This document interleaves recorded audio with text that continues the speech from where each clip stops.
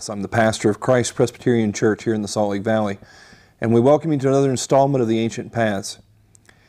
Before we get going this evening, I want to invite you to join us for worship on the Lord's Day. We meet Sunday mornings at 11 a.m. and Sunday evenings at 5:30 p.m. at 8630 West, 2700 South. That's Main Street, Magna. We're currently going through the Gospel of Luke on Sunday mornings. We just wrapped up the book of Haggai on Sunday evenings. Also, we're having a Sunday school class that goes through the history and the theology of the Reformed faith. And that meets at 10 o'clock in the chapel, and would invite you to come and join us for that. We also have a mission work in Logan that meets Sunday evenings at 6:30 p.m. at 1315 East, 700 North. And we'll be up there this Lord's Day, and hope you can visit with us soon if you're in that area. Well, before we get going too far, I've been asked by the station management to remind you that as of February 17th, this station and all the others that you're accustomed to will be going away. If you're using rabbit ears or some other form of standard antenna, if you're using cable or dish, you're fine already. If you have a television set that is already digital capable, then you're going to be fine. But if you have an old set and have a standard antenna, the whole television system in America is switching over.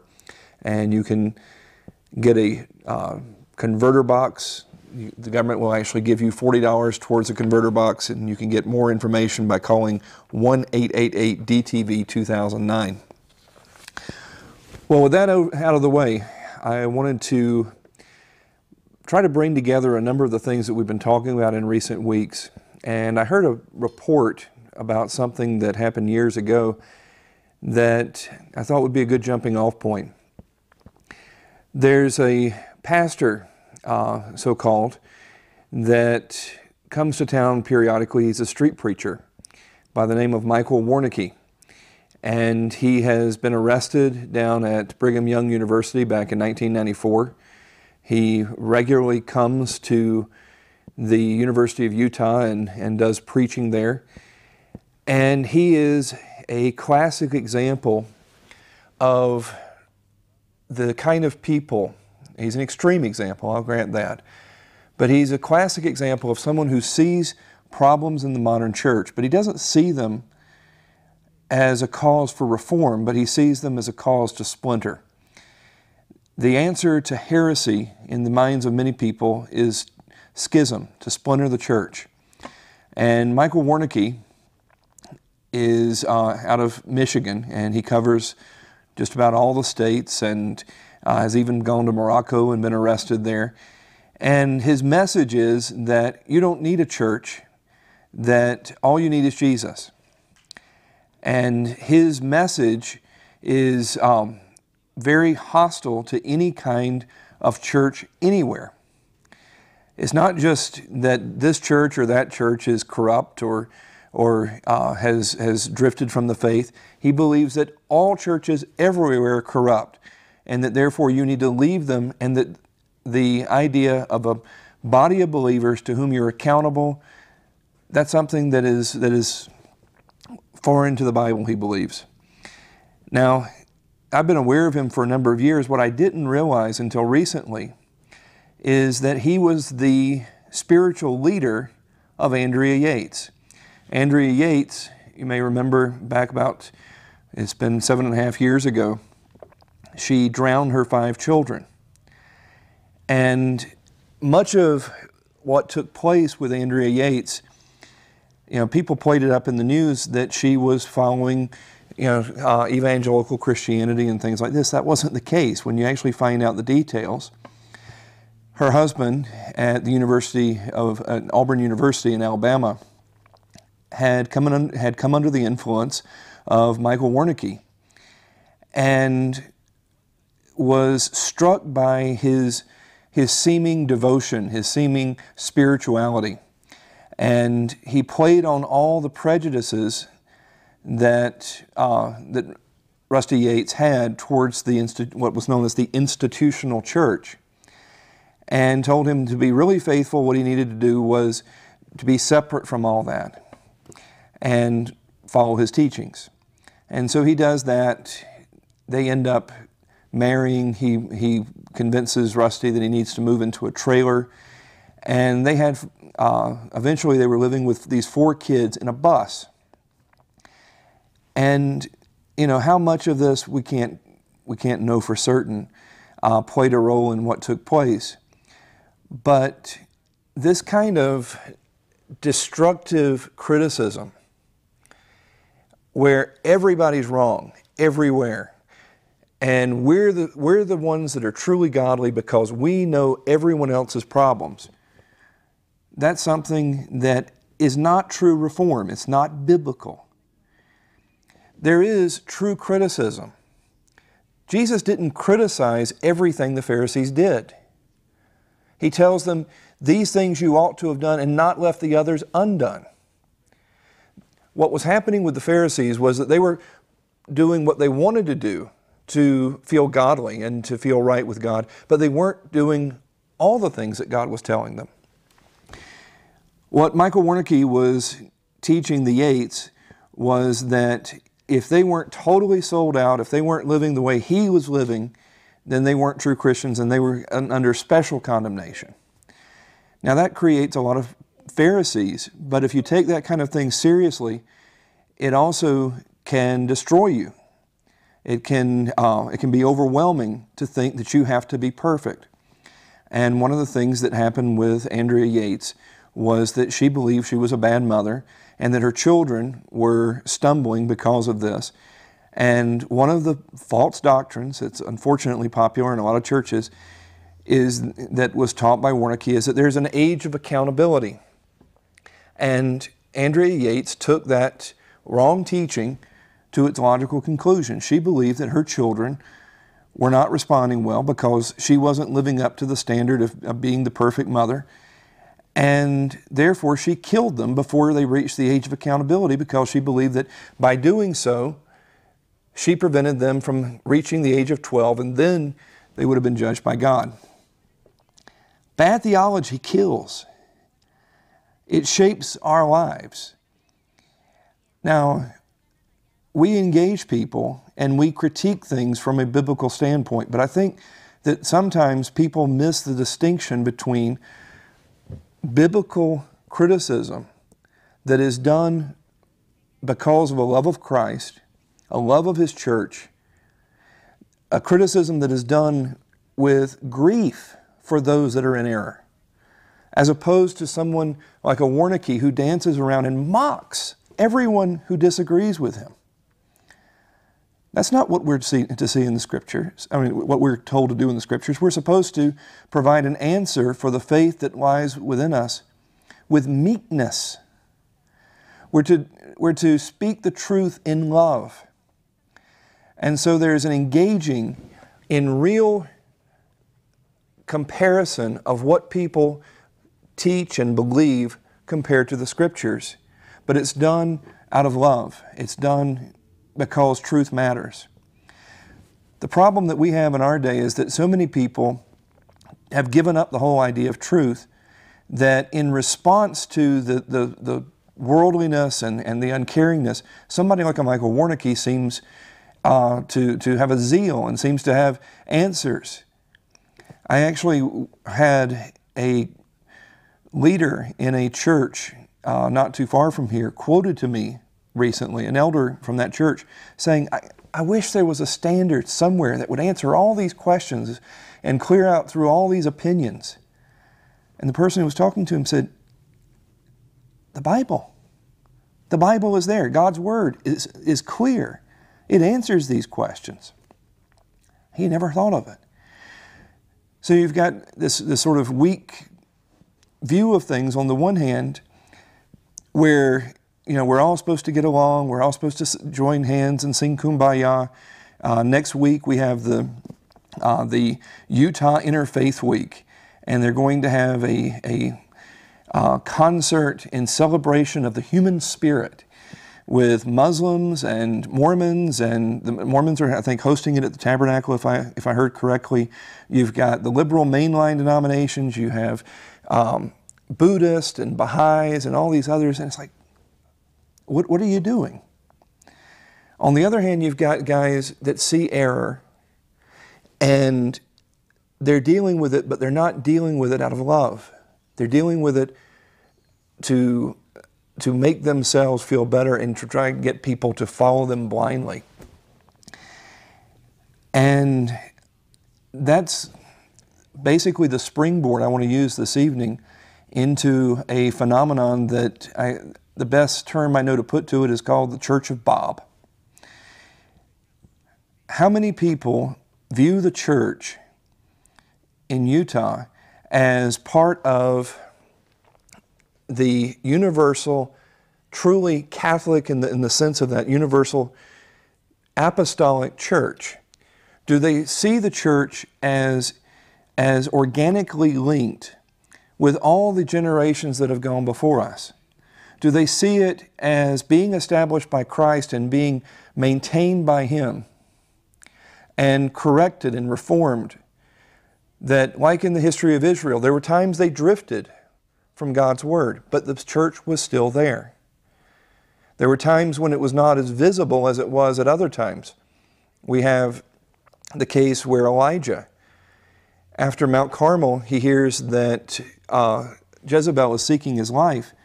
And so he flees to Sinai. He goes, he prays, Lord, they have slain your prophets and I alone am left. Let me die. And God says, I have reserved 7,000 men to myself who've not bowed the knee to Baal. The church hasn't always been visible. Church has never been perfect. But what is to be our goal when we see that there is error, when we see there is worldliness? The point I've tried to make numerous times is that we should follow the example of Scripture and go back to the Scriptures themselves. It was when Josiah was confronted with the Book of the Covenant that he realizes that Israel had sinned grievously against God. He rends his clothes and confesses his sins and the sins of the people. It's when we go back to God's Word and are changed by it rather than trying to change it to suit us that then we see that restoration to that closer form of what the church is called to be. Now, we've had members, I shouldn't say representatives because none will truly represent the LDS Church in engaging anyone in any kind of criticism or discussion. But we've had members of the LDS Church that we have talked to about our views, especially a couple of weeks ago we had Alma Allred on to talk about the temple. And I think that I received criticism from some evangelicals because I wasn't mean to him. I think the point was very clear. The LDS view of the temple is completely unbiblical.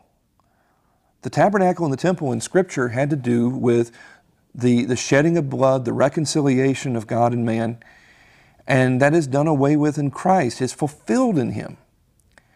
And you don't see celestial marriage, you don't see these other things, the baptism for the dead, anywhere in the Scriptures. You see an offhand reference in 1 Corinthians that is taken out of context. But even in the LDS Scriptures, you don't see these things. You don't see one of them until 1839 and the other till 1842 being practiced. And so there are differences there. And the LDS Church, I think, is a great example of the Church of Bob. It's just the Church of Joseph Smith. Now, we critique the LDS Church and things that we deal with sometimes, but I really don't want that to be the main focus tonight. What I want to focus on is instead the Michael Warneke's of this world, the others that are not like Joseph Smith per se, but many of them are not quite as outrageous in their claims, but they're still egocentric in their whole view of the church. It is their church. They start it. They are the ones that found the church. They are the ones who control everything. And that's not biblical. And unfortunately, when we deal as evangelicals with LDS, all too often we completely throw out the whole doctrine of the church. How many times when you have listened to people talk about the gospel with LDS and LDS say, well, how do you know yours is the true church? They say, well, churches really don't matter. Or churches really aren't that important. Or churches are secondary. What really matters is just Jesus. And they just blow off the whole doctrine of the church. And the idea that you can have a true church is something that seems to be foreign to the ideas of many in the state. And I think it's a weak point, because when LDS read the Scriptures, they see that Jesus came to establish a church. What is it that is called the pillar and the ground of the truth? The church. Now, we are not saved by the church. The Bible is not dependent upon the authority of the church. But what is a biblical church?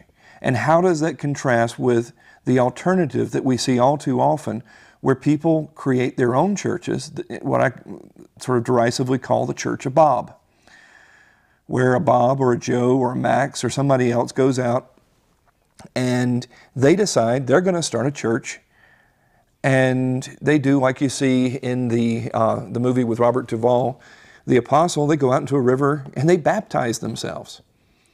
I mean,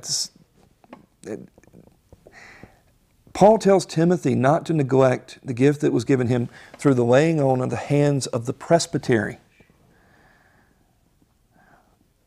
How many churches in this state understand themselves as being connected and accountable? Where is the idea that there is a presbytery? And that's King James. I'm not inventing that. That's not a Presbyterian translation of the Bible. But anyway, I want to open up the phone lines and invite you to call in. What is a biblical church? And are these churches that you see, that these phenomena that we see of the house church movement, or these storefront churches, where somebody has started something completely on their own, is that biblical? And is it something that is inherently flawed in every part of it, or is it something that can be reformed? And how? How do we reform the church? And so I invite you to call in. We're going to talk about this in a little bit of detail. Now, one of the things that we see in America is that there is a reaction today to the program-driven church. And I think that that's a justifiable reaction in principle. There are many things in the modern church that are unbiblical. The people look at things such as the worship service being a revival service meant to get people to walk an aisle and pray a prayer. And people walk the aisle and pray the prayer, and a month later they're gone and you never see them again. And there are churches that teach, well, it doesn't really matter that they're practicing adulterer or thief or liar or homosexual or whatever. Now, all that really matters is, were they sincere when they prayed that prayer? And people begin to scratch their heads and they begin to say, yeah, is this really what the church is supposed to look like? That we're all doing part of this program and we're all trying to get people to walk an aisle and pray a prayer, and they may or may not stick. And if they do stick, we make them a cog in the machine to make things bigger. That is unbiblical. Unfortunately, the response of many people to that is unbiblical as well. Another thing that we see, many churches, I use the term generically here, what would be called churches, many churches have given up the whole idea of membership. They have no discipline whatsoever. And according to the Protestant reformers, if you don't have discipline, you don't have a church. And I think they're biblical and correct in that. Matthew 18 makes the point, what do you do when a brother sins against you? You go to that brother, you go individually. If he doesn't hear you, you go back with witnesses. And if that doesn't work, then you go and tell it to the church. Where's the church? What church? To whom are we accountable? These are things that unfortunately don't get answered by many people. And a lot of these churches, they set themselves up against what they call the institutional or traditional church. And they say, well, we don't have membership. We don't have all these things. Well, then who makes the decisions? Bob or Jim or Joe or whoever you want to pick. It's the church of that person. They promise you freedom because they say we don't have membership. So you're not technically accountable to them, but they're not accountable to you either. Who makes the decisions? We have many churches in America where there's notorious sin taking place, but nobody can discipline the pastor because there's no members.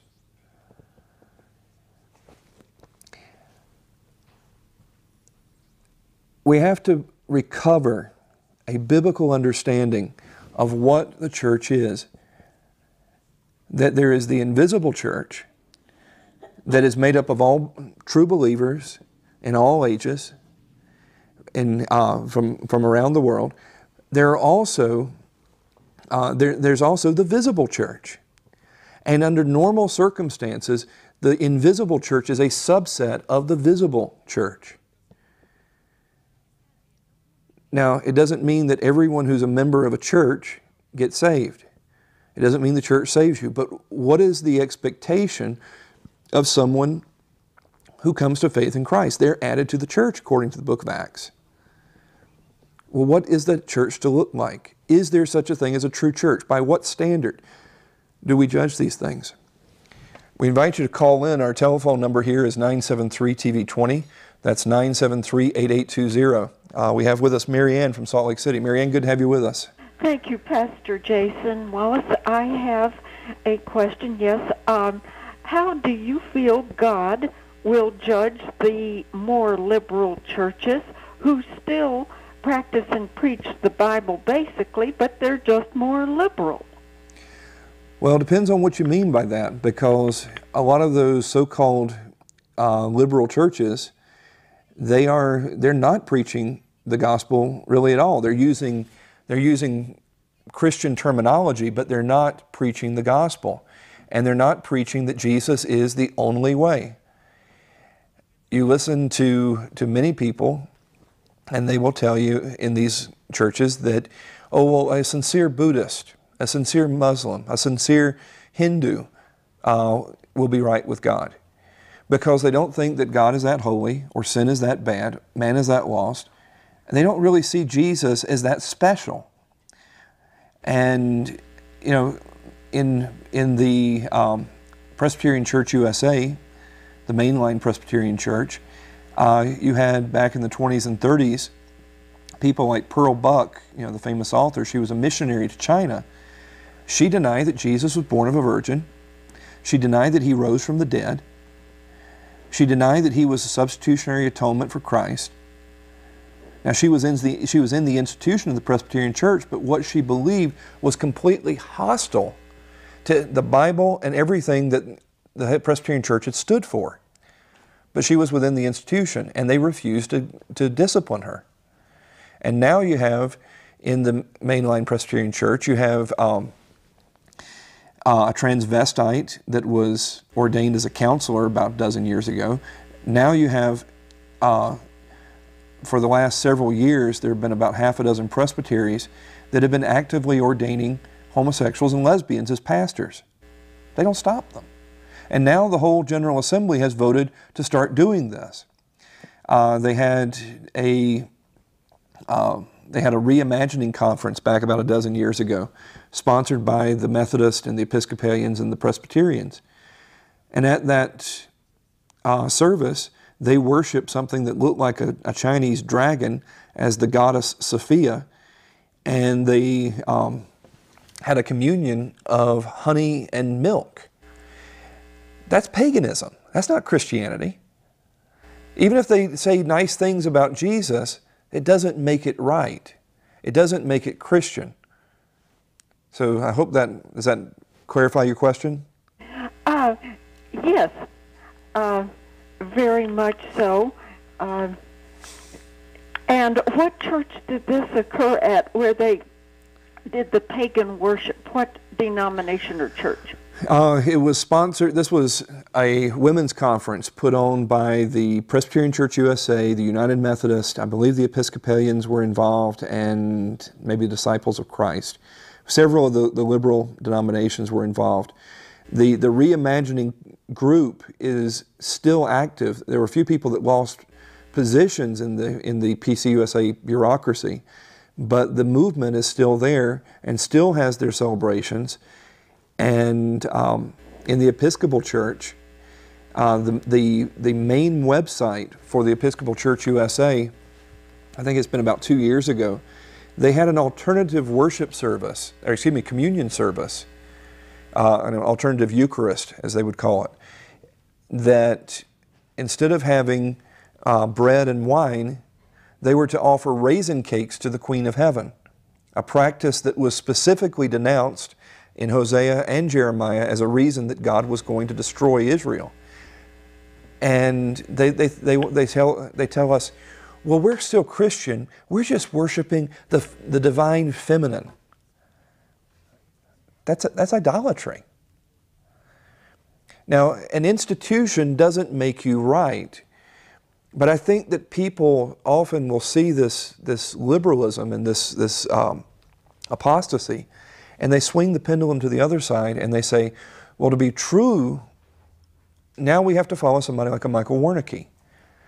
And we're going to start our own church without any concern for reforming the church, without any concern for any kind of connectionalism.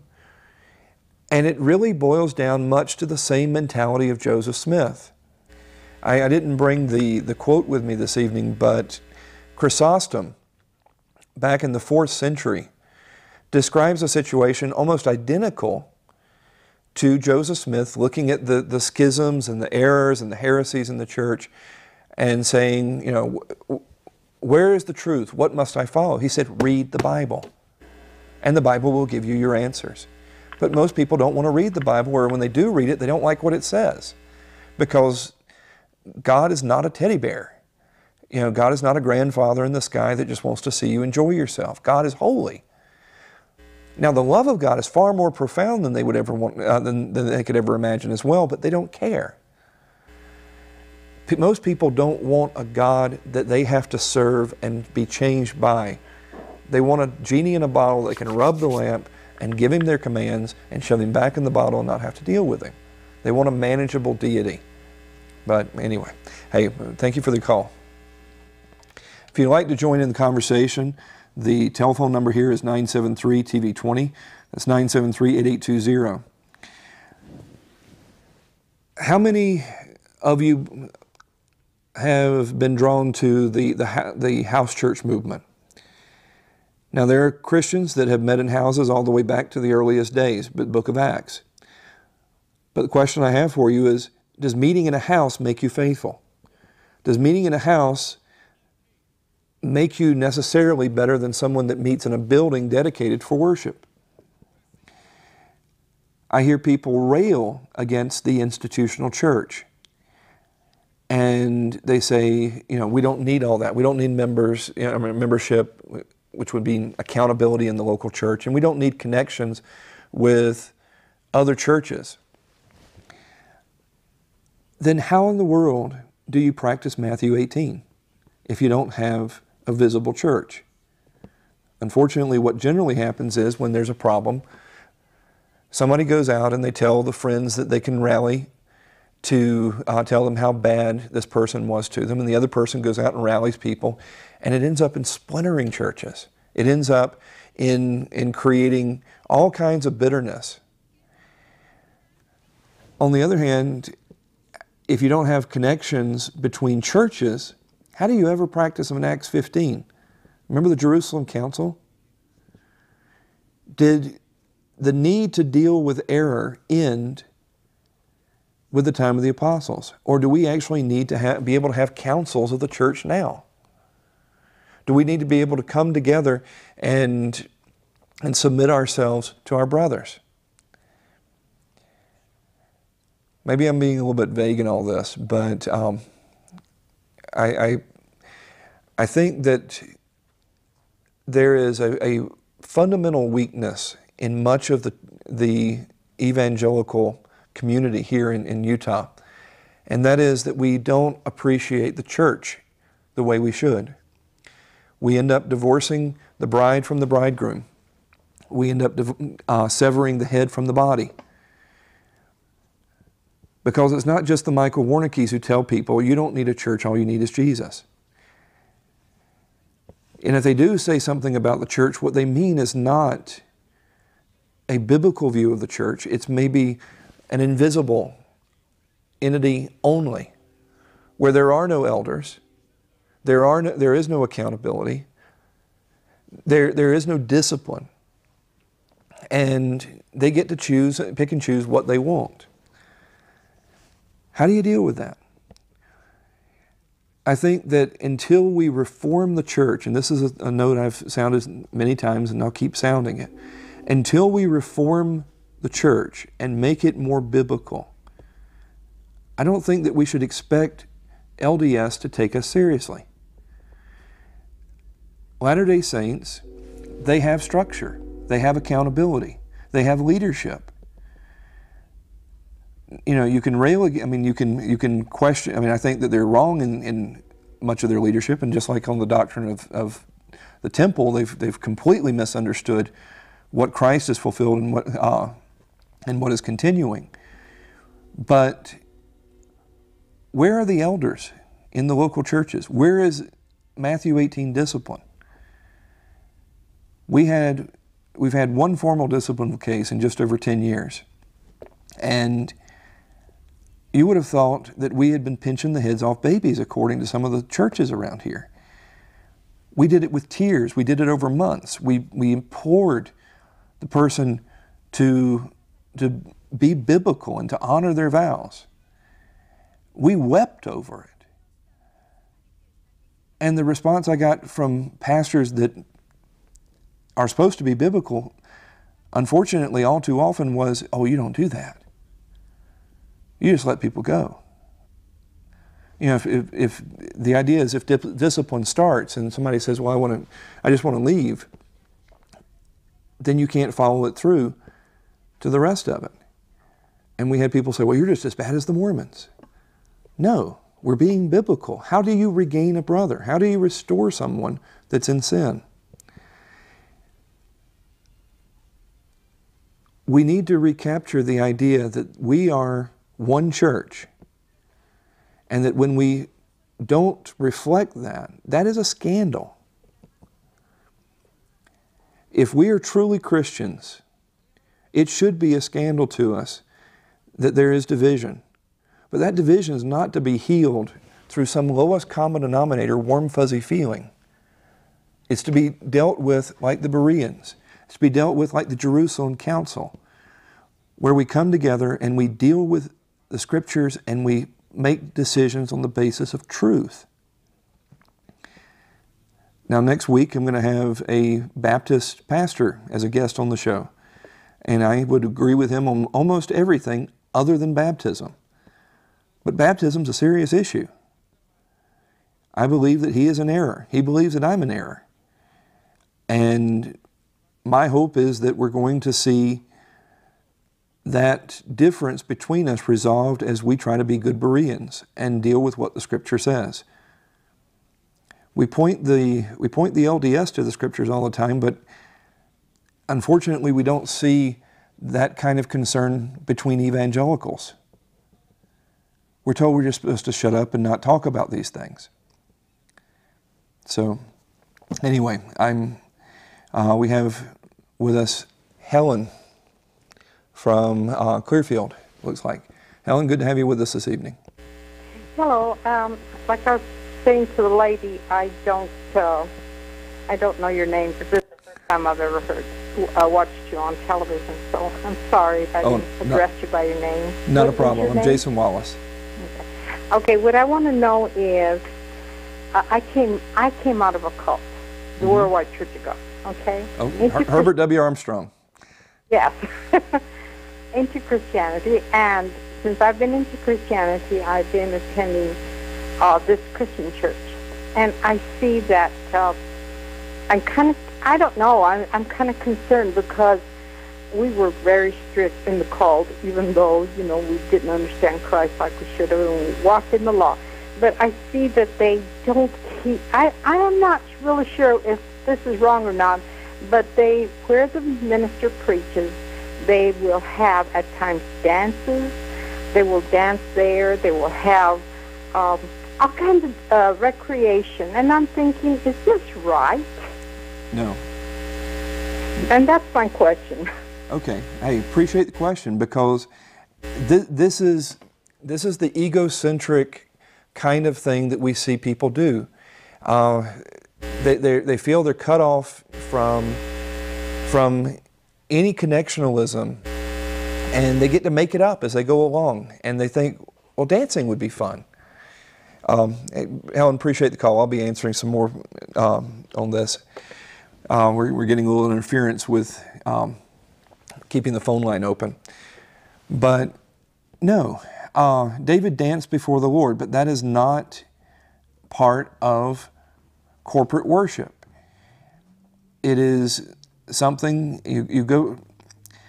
The idea of many churches today, this sort of egocentric, you know, Bob's church, Church of Bob, you know, where one man basically defines something or leads people into some novel interpretation of things.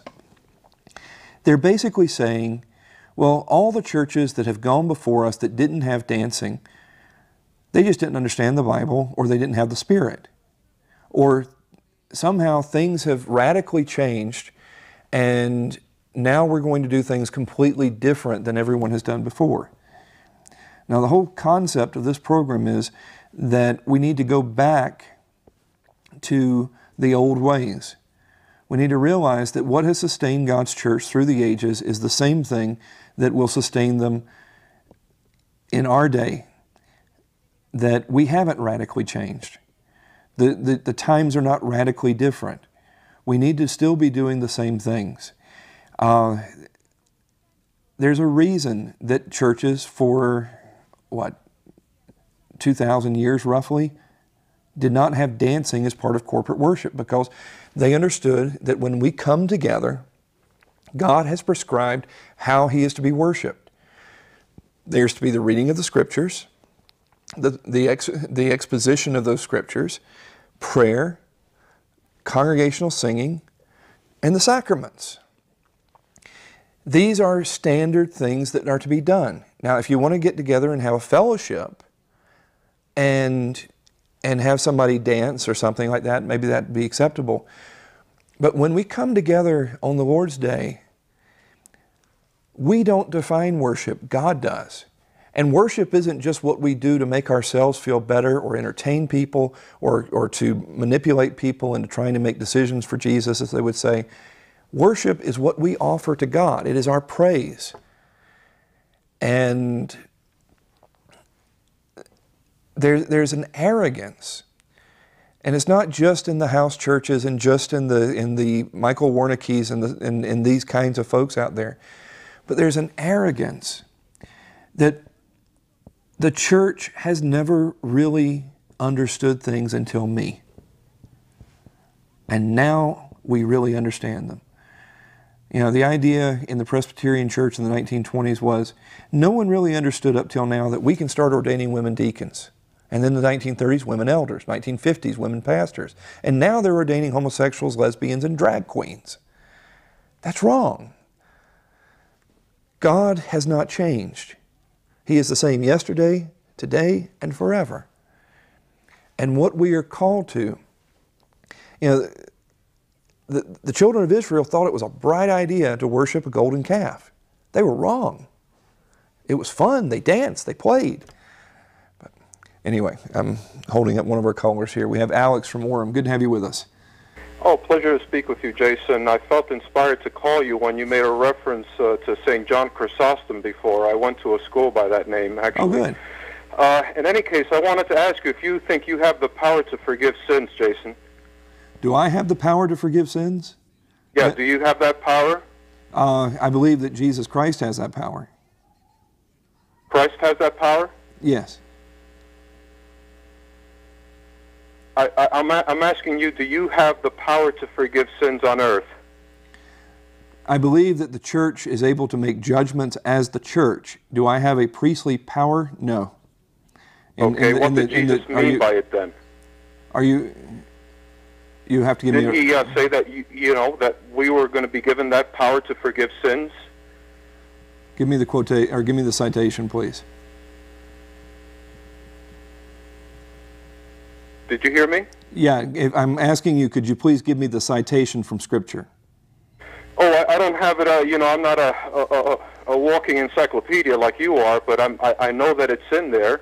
I mean, it's in the Lord's Prayer as well, but the message comes across pretty clear to me that Jesus gives us the power to forgive sins. I'm asking, you know, is that the power of the church or the person? What's your take on that?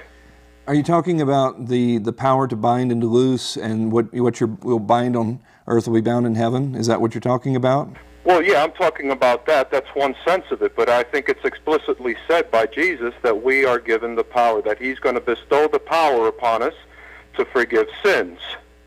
I'm trying to understand where you're coming from in all this. You know, and this is what I'm basically want to touch upon with you, is that I just get the sense that that when you have storefront Christianity, like you're making a reference to, I hate to say it, Sean McCraney strikes me as that kind of person. He's always telling everybody, don't believe me, go to the Scriptures, and it seems like it's Protestantism run amok, especially with this example of this Michael fella from Michigan, that basically it's you know, it's the same feeling. It's the same feeling, is that all you need is your Scripture, you need your Bible is all you basically need. You go in your closet and you pray to God, and it's disjointed. It's run amok. And are you coming from a Roman Catholic background yourself, or Eastern Orthodox? I'm sorry? Are you Roman Catholic or Eastern Orthodox? I'm Catholic. Okay. The point that I would be making in all this is that the medieval Roman Catholic Church is guilty of the same arrogance, the same innovation that you see from the Michael Warnekes and from, now just because a church meets in a house doesn't make them schismatic and nutty, or in a storefront. Let me qualify that. Churches can meet in all kinds of strange places. But the mindset of many of these churches, what I'm criticizing, but coming back to medieval Roman Catholicism, it is not Catholic in the true sense of that. There is a danger. Yes, I think people have overreacted against Mormonism and Roman Catholicism, but Roman Catholicism has its own errors that are out of accord with the historic testimony of the church, the historic understanding of Scripture. What you find is that they claim the power to forgive sins, and that power was used in the 16th century to fund or that supposed power, I should say, was sold by the Roman Catholic Church to the Fuggers, who then went out and hawked indulgences that if you would pay a certain price, your loved ones could be gotten out of purgatory immediately. And you could get forgiveness of sins, not only for sins past, but sins future as well. And you could buy God off with the offering of money. I don't agree with that, by the way, and I believe that there are lots of errors if you want to go back hundreds of years and find lots of errors in its practice. I didn't call up to defend it all the way through, and I know there are many faults throughout the centuries, and we can probably find fault with each other's church if we really want to look hard. I just basically wanted to ask you a couple of things. You made also, by the way, a mention of somebody who you say, well, just read your Bible because he doesn't know the answers to many things. What's your feeling on the catechism, by the way?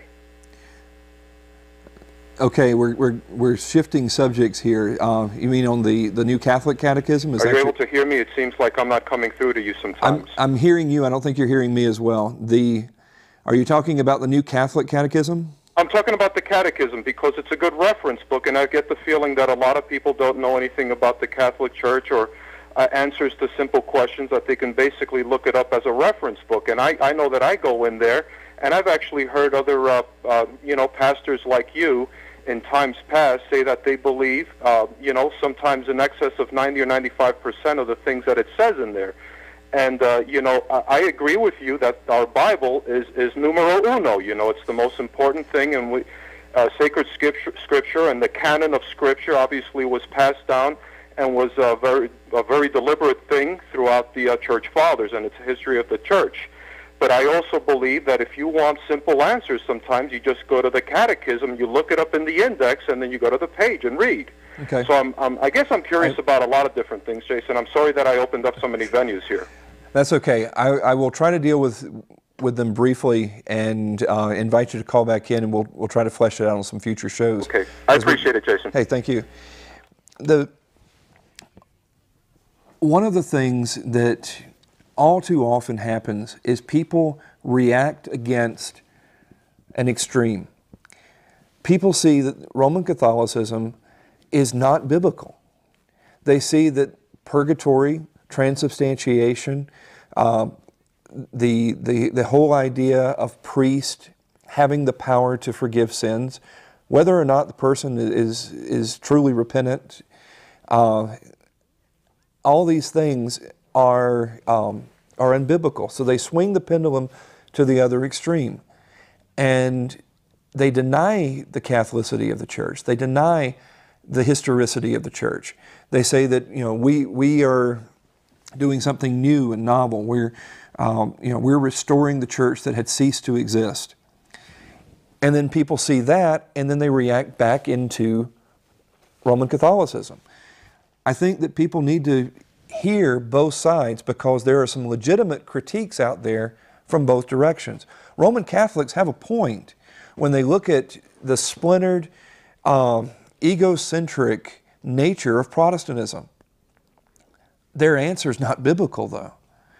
What's true is that this splintered, egocentric nature of much of Protestantism is the very thing that caused the Protestant Reformation in the first place, not the way they think, but because the Roman Catholic Church had ceased to be Catholic many, many years before.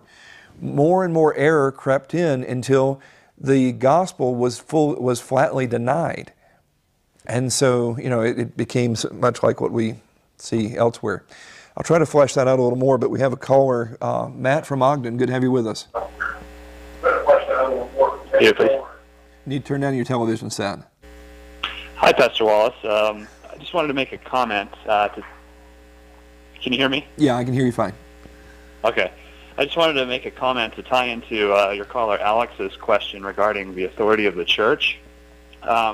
His reference is to Matthew 18, where it talks about that, where Jesus tells the disciples, "I've given you the keys of the kingdom of heaven, and whatever you bind on earth will be, and so forth. Whatever you loose on earth will be loosed in heaven." Yeah, that was. But actually, if you look at the Greek there, it's a future perfect passive in the verb, which means it doesn't mean that I'm giving you the power, and what you do on earth I will ratify in heaven, but it really means that what you do on earth will have already been ratified in heaven. That essentially it's outworking what has already been decreed in heaven. Yeah, and I think that perhaps maybe for the next few minutes you could talk about that, the fact that the church is God's vehicle for moving on the earth. It's that we don't have power over God by being a priest and have power to forgive sins, but the church, God does move through the church. He does make decrees through the church, and when we have this splintered church as we do today, I think that does injustice to what Christ did set up there in Matthew 18. And I'll go ahead and hang up now and let you comment. Thanks.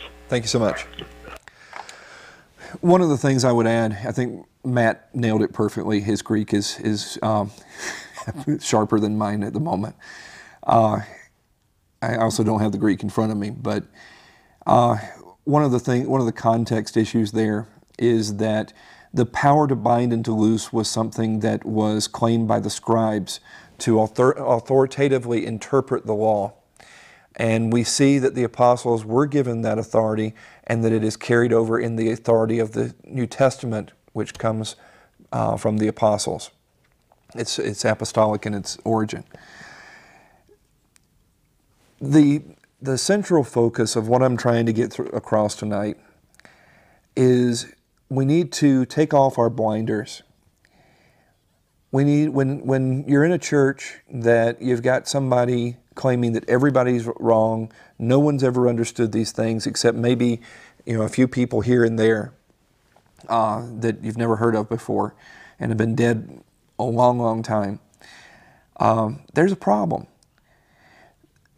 you're basically saying that the church either has not had God's Word or it hasn't had His Spirit.